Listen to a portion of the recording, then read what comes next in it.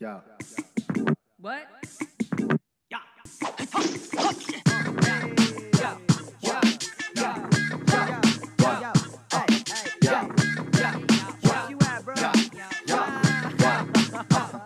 The whole crew styling when we step out of the car. Dancers lift the rope and the crowd goes off. 20 shots to the table, we don't even hit the bar. So I want to welcome back our audience, our listeners, and also those that read and follow Inspicio Arts to another collaboration here with the FIU Ratcliffe Art and Design Incubator housed under CARTA at Florida International University. I want to welcome in Ray Ellman, the heartbeat of this project. How are you? I've been called a heartthrob, but never a heartbeat. The heartbeat of this project every week. And you know, this collaboration started what, 10 weeks ago? We're on number 10 or more. Yeah. And but this project's been going on for a while, so I just want to acknowledge, you know, the efforts that Ray Ellman puts into this. We're quick to criticize, never to recognize, so I'm recognizing you, Ray, during this session and always. So I hope you like my holiday decor behind me. Getting ready for the season, and we have an interesting guest. From Zimbabwe, a very interesting, you know, faraway place, Tamary Kudita. Did I say it right? It sounds right to my ear. So she's 27 years old and quite fascinating. She was inspired, if I'm correct again, during high school by none other than Pablo Picasso. So let's kick it off with that. Well, when I asked her who her primary role models and influencers are, the first person she mentioned was Picasso, and you can't pick anybody better than that. And one of the things we talk about in the interview that we published in Inspicio Arts is that Picasso was conversely influenced by African art. So one of his major breakthrough paintings is, and I'm not going to pronounce this correctly, the Mademoiselle of Avignon. And in that kind of cubist painting, the faces of the women are actually based on African masks.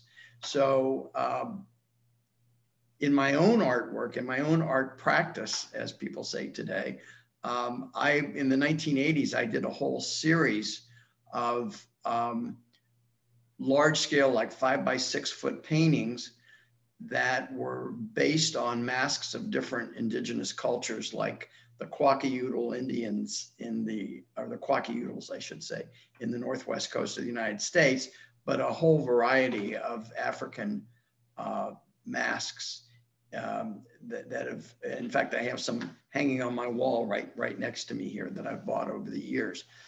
And so she talked about how the variety of what he does, and especially his treatment of women in his work influenced her. But I think one of the telling things about Tamary, first of all, she's 27 years old.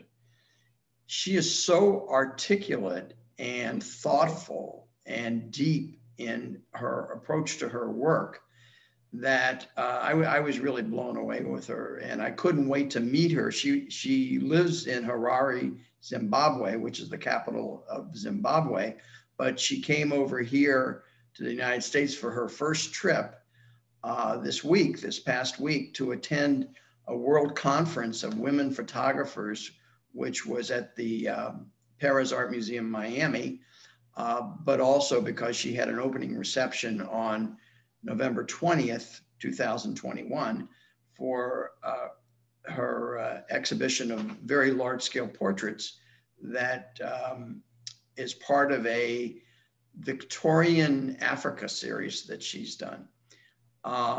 And she calls herself a photo activist, which because she's addressing issues from the colonial era. And in this case, she has, for the most part, very dark-skinned African women wearing colonial garb, Victorian garb, in various compositions, sometimes out in fields, sometimes in front of huts from that era, and doing various things. And they're very dynamic. You can see them on our website if you review the interview that we did with her. So she's, when I compare her to millennials that I meet in this country, she's like on a different planet. So, we've talked about her being kind of a young prodigy, if you want to call it that, right? Kind of the younger ones out there inspired by, Pablo Picasso. And what is your takeaway from kind of her work? I know, we mentioned that her current exhibition opened on November 20th, and it's at the Betsy Hotel on Miami Beach. So what is your takeaway from kind of her journey? Where do you think she's headed?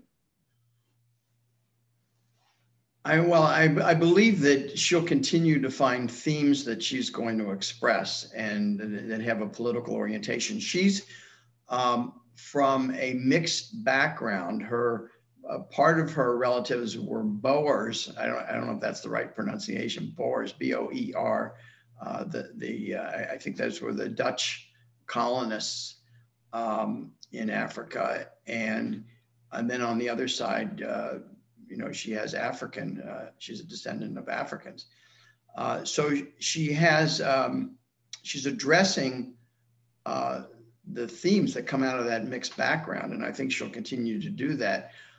One of the other elements about Tamary is that she's very sophisticated in her approach to photography. She started off with pinhole photography, which is basically a hole in a box, and it's camera obscura, where you really can't see what you're doing. It's not like you got a lens that you can adjust or anything.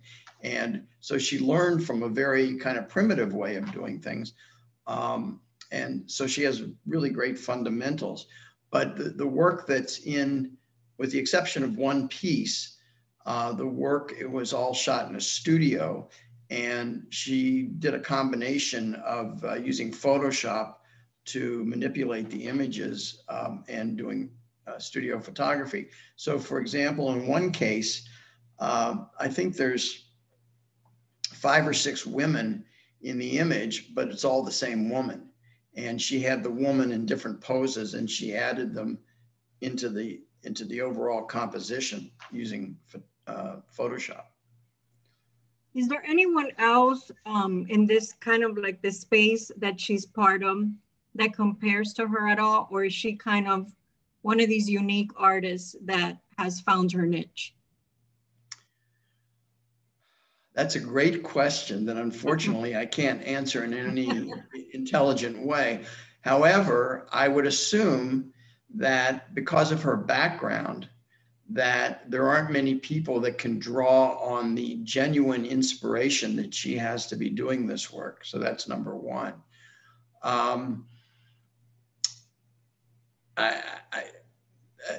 Other people come to mind, like we have a video interview on the website, one of our earlier ones, with a woman named Fiorelli Baez. And she was born on the Haitian Dominican border, came to the United States where she was very young, grew up in Miami, went to, I think, 4 different schools, ultimately went to Cooper Union in New York. And she's a painter, but she's been, some of the paintings that she exhibited at the Paris Art Museum Miami included very large scale images of women, of African-American women during the, I think the 17th century, maybe 18th century in the United States, and how they were forced to shave their heads because they weren't supposed to look beautiful. And so their response was to create these elaborate headscarves. And in her painting, Fiorelli Baez puts all these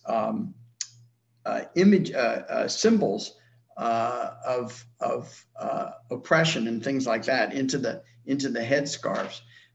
So it was a terrific exhibition, but it sort of is would be a nice companion piece with Tamary's images. So that's one thing that comes to mind. Yeah, I mean, she seems very accomplished so far. I know I read and listened to the interview that, you know, she was awarded, I believe it was the Sony Photographers recognition. So, you know, a young artist, up and coming, current exhibit at the Betsy Hotel, making an impact, right, globally with her images. Is there anything else that you want to add, any other takeaway from her? Well, I'm not quite sure when the exhibit's coming down. I think the Betsy owns some of the photographs, so I believe they're going to continue to hang there, maybe in perpetuity in one place or another, but not necessarily all together in the main gallery at the Betsy.